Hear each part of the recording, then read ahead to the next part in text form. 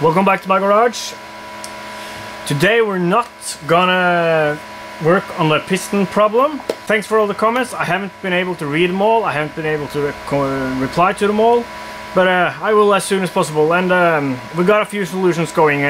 Mark is working on a new, like a version 2 with, or version 3 actually, with a step built in. So positive luck without relying on, like without that wobbly thread thing going on. And also we're going to machine up some spacers for the existing pistons to work. Today we're gonna sit back, relax, or actually you're gonna sit back and relax while I'm getting this thing mounted in the machine, in my CNC machine, and we'll do a test cut. So that's the plan for today. We'll have to slightly modify the mount. This drop-in replacement is actually a tiny bit smaller than the old one. No biggie.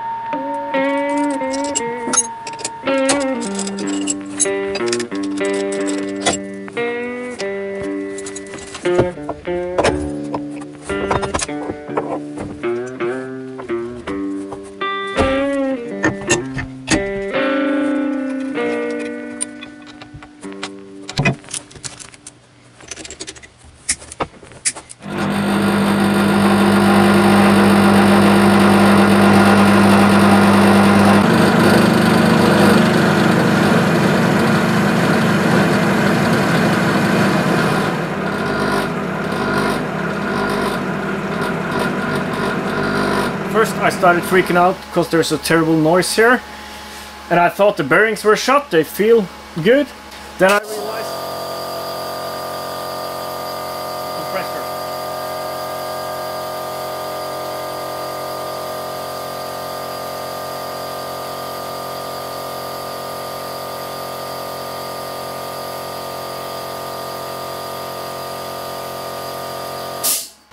Then I realized with how this motor is mounted, of course there's a lot of noise because there's no no padding between the steel bars I welded in there, and no padding between the steel at the bottom and the motor housing.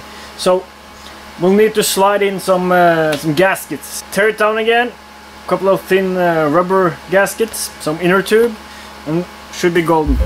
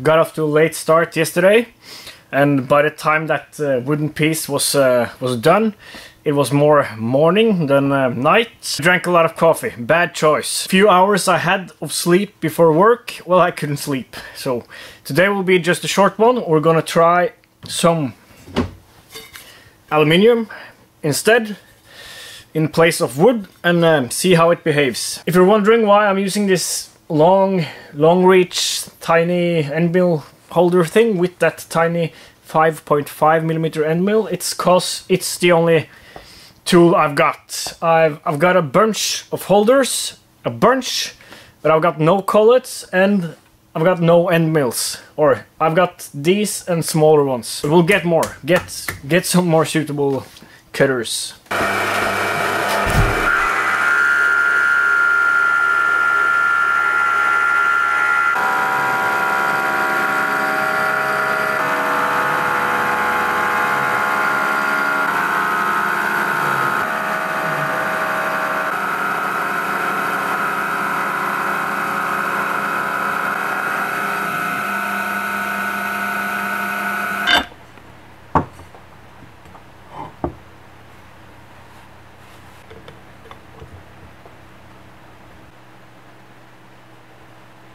It is reading a bit undersize. This is supposed to be 60 and I'm seeing 59.75, and the same goes for this dimension, which should be 40, and I'm seeing 39.8. Finish on the sides here though is looks like there's some shatter, so I chatter, like blah, blah, blah, blah. I think it's a bit deflection because of that long tool holder, and I might, like, I was spinning that tiny end mill at just above 4,000 RPM. I'm not, like, I don't know how fast I can spin that motor. It sounds kind of not too happy when I go past 4,000.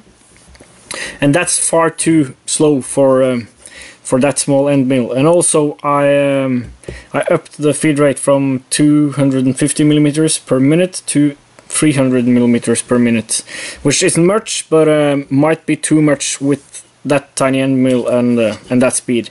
But what do I know?